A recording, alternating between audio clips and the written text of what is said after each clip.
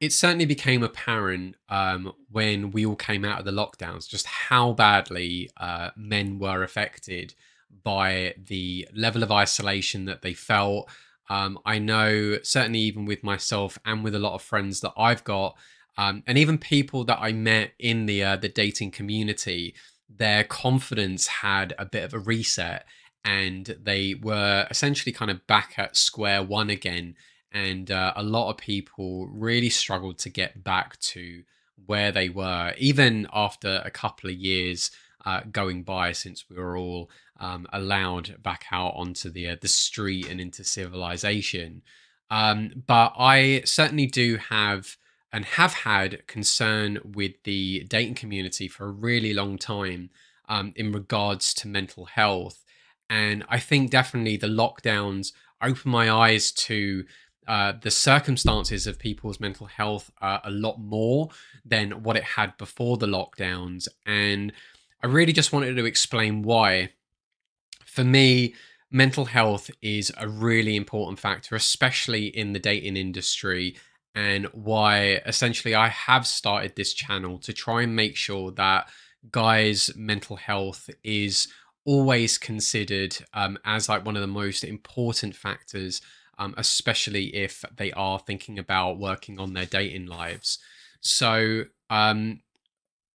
with a lot of guys, when they realize their struggles with meeting women or having or forming relationships or having girlfriends, they get drawn certainly into the idea of what the community offers, which is, you know, you can certainly develop your confidence and you can then learn to meet and attract women and in all sorts of environments and situations, and you can then have the dating life that you want. But the thing though is that has happened a lot over the years, and maybe you've spotted it yourself. But there's certainly a lot of the promotion that meeting women and dating women is going to solve all your problems. And as someone who has worked in the industry for 14 years, and I know I emphasize it a lot in a lot of my videos, but I just want to kind of emphasize that meeting women and dating women is not going to solve your problems. In fact, it's going to be more of a distraction for you than anything. And I think a lot of guys, and they get really caught up in the idea of this, and then they can neglect other areas of their lives. And then they can lose touch with their friends, their families, lose their careers and stuff, but also they can lose touch with reality as well. Bear in mind that you are doing something that is against the social norm, or guys are going out and doing something that's against the social norm. And if you keep going against what society is doing so much, then those lines are going to be blurred on what is acceptable and what isn't acceptable for what you should be doing as a person. And the thing though is that this industry draws in a lot of vulnerable guys. And this is where, you know, if the coaches don't tend to look after their clients in the right kind of way or act as a role model for them, then guys can end up being even more lost than before they even actually came into it.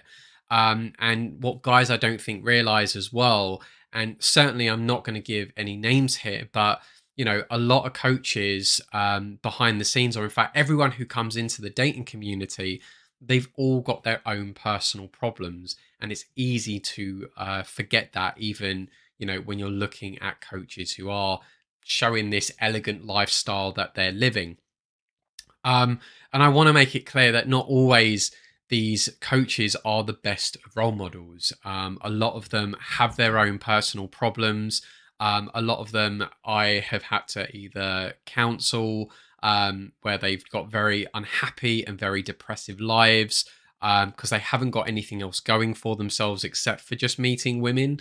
Like, this does tend to fill that void of allowing them to just sort of stay relevant in their lives. A lot of them can certainly and have suffered from different levels of addiction, such as like drinking, drugs, even sex as well. which has caused them to just sort of struggle to form relationships and again stay in touch with people who should be part of their lives anyway. And sadly as well, I do know of at least three people who have committed suicide, and even more in this industry who have self-harmed and overdosed and whatnot as well. And certainly one of those people, a lot of people do know of, and that was Tom Torero. I mean, it was heartbreaking to hear about him taking his life. And even then, I would say, with what happened to him and just hearing about the effects of it for his family and the people around him, was also part of a catalyst, I can honestly say, for this channel. And I also don't want to hear of another suicide in this industry. I think three for me is more than enough to be aware of. And for a long while, I was kind of thinking like someone really needs to be regulating this industry. This industry needs to make sure that the coaches who are coming along, that not only are they the best role models for clients, but they're also in their right state of mind as well for themselves, as well as for the people that they are adopting as clients. And I think really just as time gone on, I've thought to myself, well, why can't I be that person to try and do my very best to regulate it? I have worked in the industry for so long. I've been around and know so many coaches and have made sure that I've been there for them as much as I possibly could.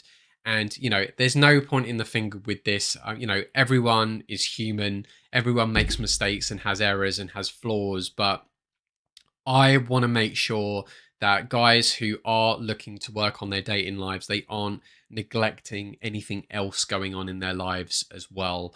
And that they are creating this work-life balance so that, yes, they might be learning to meet women, but they also are learning to, you know, make friends, work on their physique and their lifestyle, stay in touch with like close friends and family, and you know, and just the full works that you can think of for what would make for having a really attractive lifestyle for yourself.